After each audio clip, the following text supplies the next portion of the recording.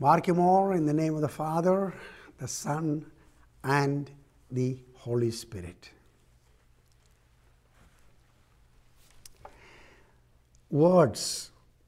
Now here I am and you're looking at me, you can see my face. But as I talk, you are listening. Words. Words are powerful.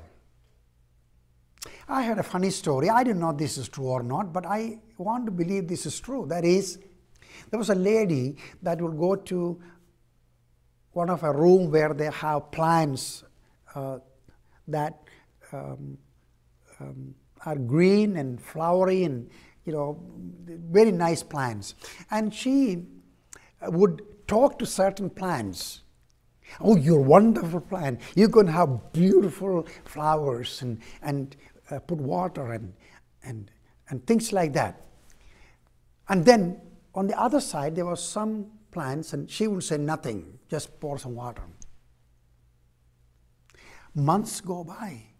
It says the plants that she was talking to, I love you, you are great, and touch the leaves and would say words to that plant.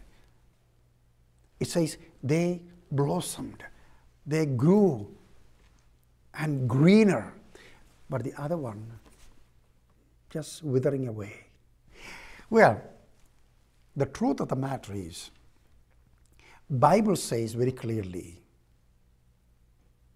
life and death are in the power of your tongue. Words you say.